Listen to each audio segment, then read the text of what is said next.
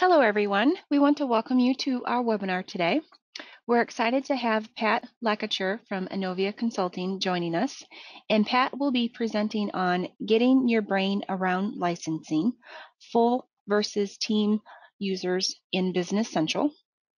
And before I pass it over to Pat to cover on this topic, I would like to remind you that this session is being recorded and it will be posted to our on-demand webinar library for you to review and share with anyone.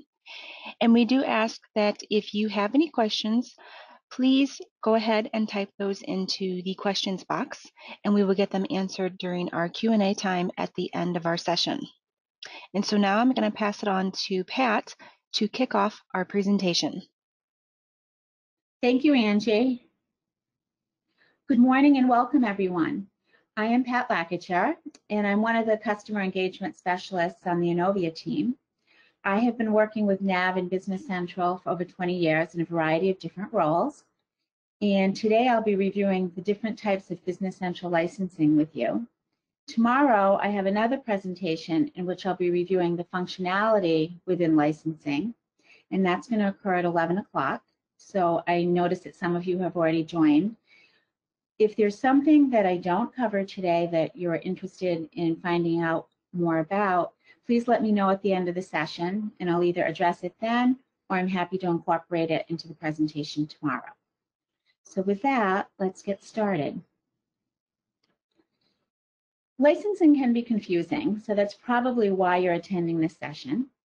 On top of this, Microsoft does not help the issue because they frequently are changing the way that the licensing works, even if by just changing the naming conventions. So the objective today is to take the mystery out of Business Central licensing and provide some clarity, which will help you determine what is the best licensing for you to use in your organization. In addition, I'm going to cover some of the license limitations that you should be aware of. So the topics that we're going to have today is I'm going to focus on Business Central, but I'm also going to talk a little bit about some of the differences between NAV and Business Central, especially for any of the companies that may be attending that have NAV and they may be thinking about migrating to Business Central at some point. In addition, I'll be covering the types of available licensing, the differences between the licensing, limitations regarding the licenses that you should be aware of, and I'll go through some of the questions that you may ask to determine what is the best type of licensing for a particular user. We'll talk about the licensing costs, and finally, we'll have a time for a Q&A period. One of the biggest differences that you're going to find between the NAV versions and the Business Central is that on the on-prem versions with the NAV, we were able to use concurrent users. And what that means is that you could utilize one user license for multiple users. You could only have one person using that at a time, but you could actually have 10 people set up, and any of those 10 people could use that one license. Now with Business Central, we've moved to what we call a named model, and each user will now need to have a named user license. So this is a big difference, especially if any of you have worked with the older versions of NAV. However, when subscribing to either NAV or Business Central, those are both named users. We also have two types of users within the NAV and Business Central family, and these types of users is what dictates the functionality. So we have full users, and on both NAV and Business Central, they're both called full. However, we also offer additional users, and on the NAV side, it's called a limited user, and in Business Central, it's called a team user. And we're going to talk a little bit about that today, and then tomorrow I'll be focusing more on what some of the differences are.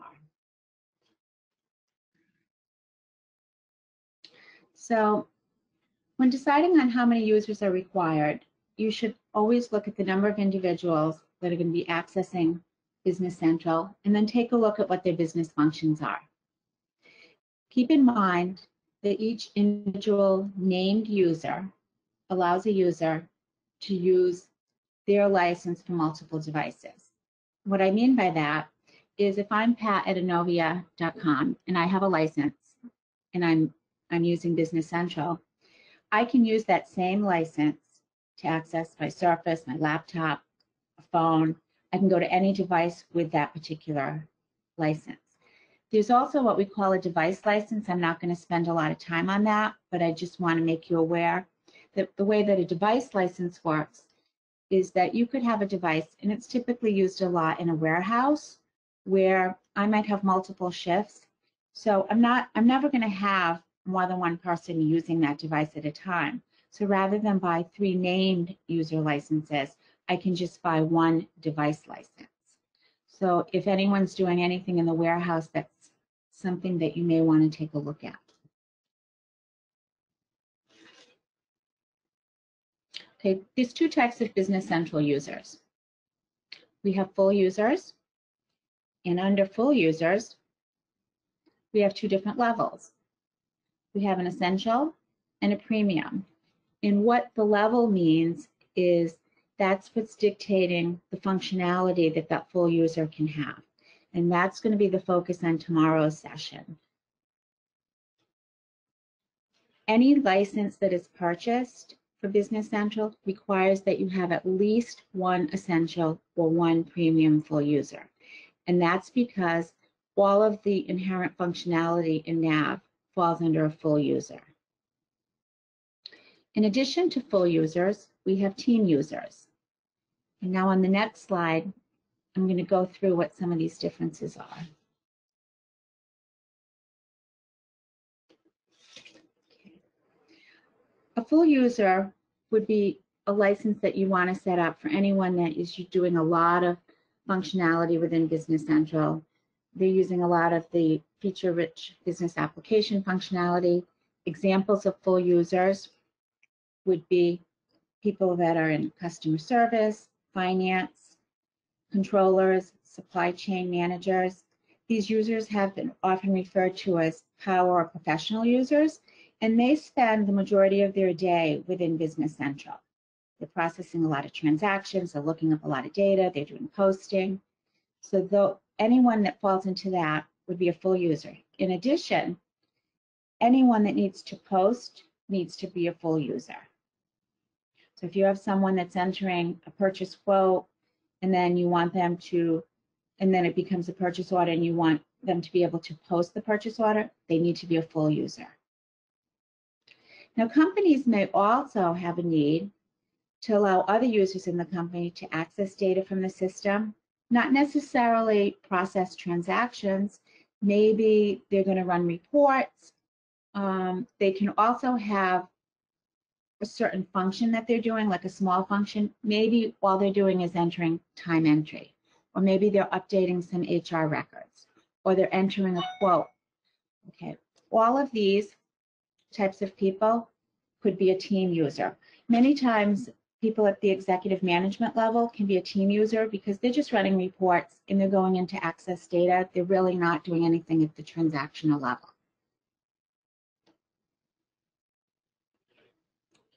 So I wanted to go over a couple of license limitations. When you're talking about either a team or a limited user, which is a scale down type of user, as I mentioned before, the 2 key items or takeaways I would say is you cannot post, okay? And then they have limited write capabilities. So these type of users can still do some type of writing, like, as I mentioned, time entry, or they could enter a quote. They can do some work with customers and vendors and items as far as doing some updating, but they're certainly not super users. For anyone that does have NAV, that has any limited users today, I just want to point out that you can't take a limited user and just migrate it over to a full user. So if I had 10 users and 8 of them were full users, and then I had 2 limited users, and all of a sudden I needed to add more functionality for the limited users, I would have to order 2 more full users, and then we would suggest that you take the 2 limited users off of your license. So here's a couple questions or some criteria to help in selecting what type of licensing would be best for your business. You definitely want to use a full user if they're going to be a super user and they're going to process a lot of multiple transactions during the day. Heavy processor. They need to post transactions, or they're going to utilize many of the customizations that you have. Not all companies have a lot of customizations, but if you have customizations that are inherent in a lot of your processes, the team user is limited by how many customizations can be incorporated in their roles. We would suggest selecting a team user if the person just needs to access and review information. They're going to run reports, or they may have a select function that they're running. And there's a variety of select functions that a team user can do that does not require a full user. Now let's just take a look at, how the costs line up. Okay, there's really two different flavors. We have an on-prem for Business Central, and we have a cloud.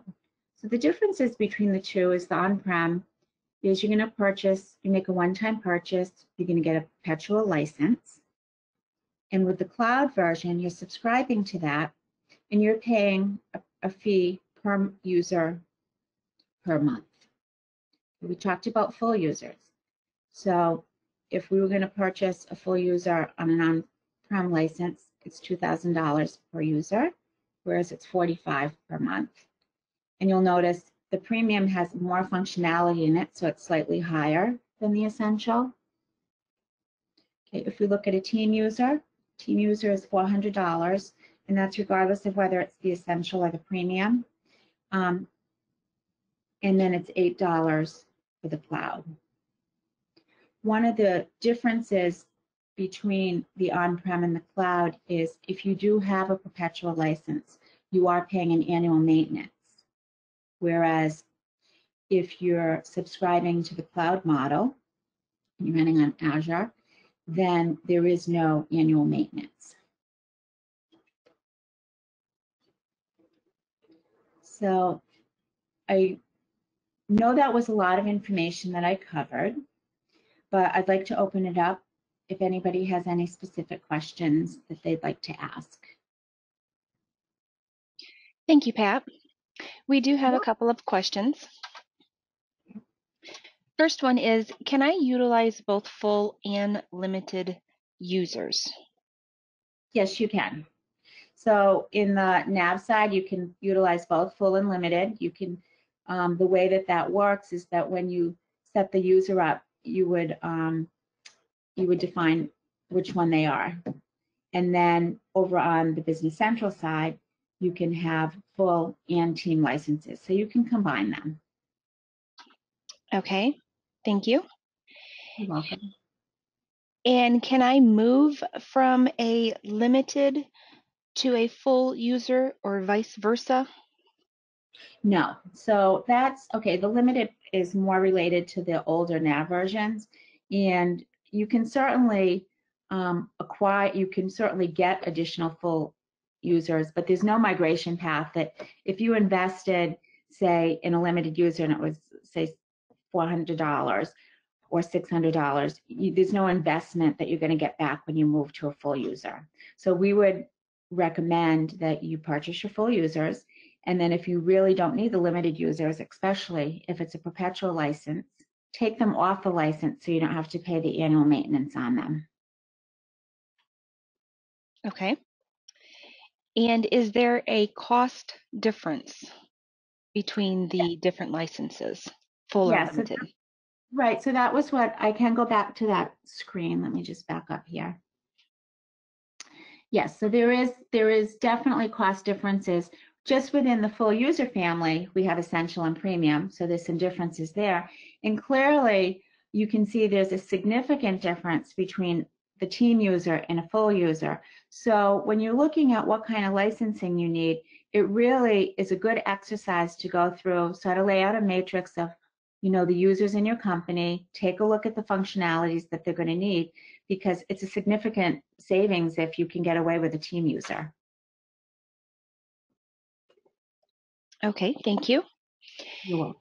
And then if we have additional apps, such as an ISV, would this require a full user?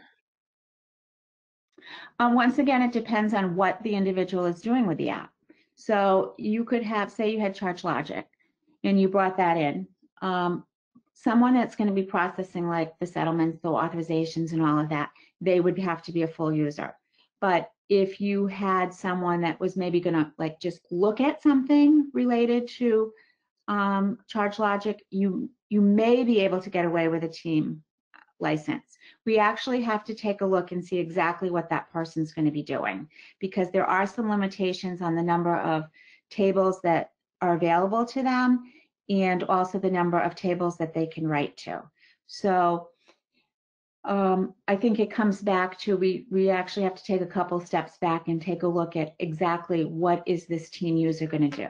But we're more than happy to take a look at it and help with, yes, they definitely need a full user, or hey, you could get away with a team user. Okay, thank you. And what would be the driver for a full user session? Okay, I think if I just back up here a little bit, this goes back to that screen here. I think I would focus on those top three things. If they're going to be in the system, heavy user every day, doing a lot of like transactions, they're going to need to post transactions, or there's a lot of customizations that you have in your system that may have a lot of additional objects that were set up. The team user is limited by how many objects, customized objects they can access. So I would definitely say they would need to be a full user. Any type of administrator, they're going to be a full user. Okay, great. Thank you. You're welcome. If anybody else has any further questions that you would like Pat to address, please feel free to type those into the questions box. If not, you can contact your account manager and we can get those addressed for you. And you can also contact Pat as well. I believe she has her information up on this next slide. So I just want to thank you, Pat, for presenting, and to everyone on today's webinar. Or if you're watching on demand, we just want to thank you for joining us. And I do want to let you know that we have a few more webinars coming soon. Actually, this afternoon, Gino Pack from Innovia Consulting will be presenting on Microsoft Flow is now Power Automate. And then Pat will be back with us tomorrow, like she had mentioned. Tomorrow morning, she's going to be presenting on license brainstorming, starter versus extended pack in Business Central. So if you're interested in any of our upcoming webinars, you can go to our website, and that's innovia.com/events. And Innovia has a podcast that we have going on. If you haven't heard of it already, it's called the Innovia Conversation, and we want to encourage you to listen to our selection that Steve and Jeff have provided to us over the last year. They do about 2 episodes per month, and you can find out about all the different podcast platforms to listen to on our podcast page, and that's innovia.com/podcast. So check out that podcast selection and subscribe so you'll be notified when those new episodes air. And we will be having our annual customer conference coming up in May on the 20th and 21st here in South Bend, Indiana. Contact your rep or visit our conference page where we will have all the details for our conference, and that's innovia.com/conferences. This is a free event to attend, and we would love to have you, so register now so you don't miss out on this great event. All right, well, thank you again, everyone, for joining us. Thank you, Pat, for the presentation, and we look forward to seeing you again soon on another Innovia webinar. Have a great day, everyone.